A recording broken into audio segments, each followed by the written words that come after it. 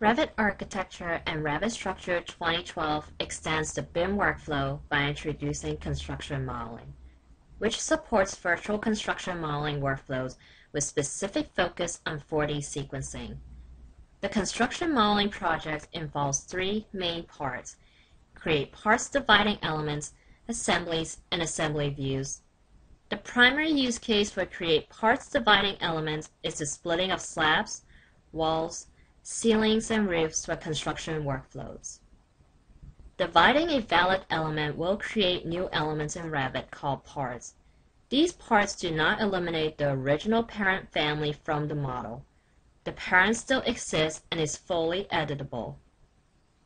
You can divide parts by using intersecting references, including levels, grids, and reference planes. The purpose is to create more accurate schedules, quantity takeoffs, tagged, filtered, and exports. It provides visibility control and helps to maintain a persistent design intent model. The second way to divide Revit geometry into discrete parts is by sketching using the traditional draw palette. Valid sketches include closed loop on a surface, or any line starts and ends at the boundary line.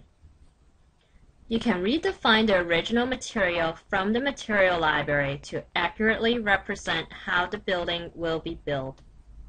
Also, after creating parts, you can now create part schedule to track more accurate cost estimating and quantification.